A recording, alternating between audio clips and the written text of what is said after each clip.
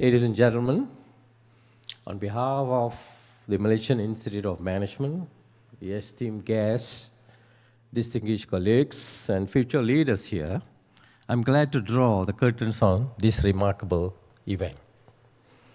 Navigating life's financial maze, crafting your path to a strong financial future. Throughout the day today, we have navigated the intricate world of financial management. We have delved into personal prosperity and explored the vast horizons of knowledge and empowerment. From analyzing cost benefits of higher education to understanding the psychology of wealth, each session has underscored our collective commitment to excellence and innovation. I'm immensely grateful to our esteemed sponsors. Your support goes beyond philanthropy. It's a testament to your dedication to advance education and empowerment. As Simon Sinek once said, people don't buy what you do, they buy why you do it. Without your contributions today, MIM crucial conversations would not have been possible. Thank you for that. To our distinguished guests, your expertise and passion have been a beacon of inspiration.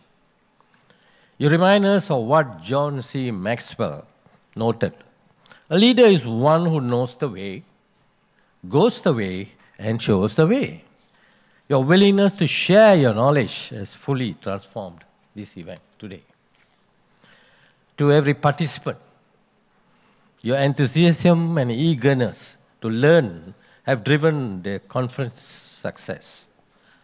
As Albert Einstein famously said, once you stop learning, you start dying. Your passion for growth ensures our journey towards a brighter and more prosperous future. As we part ways today, let's carry forward the wisdom and inspiration we have gained.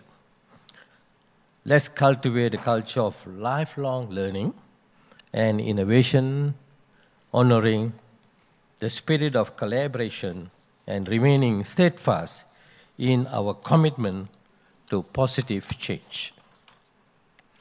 I wish you all continued success and fulfillment. May the insights from today guide and inspire you in the years to come. For those seeking further growth and development in your financial journey, I encourage you to explore the relevant courses offered by MIM. It might sound like a promotion, no, but investing in your education is always a sound decision. To conclude, let me share a motivational analogy about the resilient bumblebee. Many of you would have heard it, but you will hear it again. According to aerodynamic experts, the bumblebee shouldn't be able to fly today because of its large body, small wings, and rigid head. Yet, the bumblebee continues to fly. Why? Because it doesn't know it can't fly. So let's ignore the limitations others impose on us. We might achieve what seems impossible. Thank you. May you all continue to thrive and prosper in your endeavors. Thank you.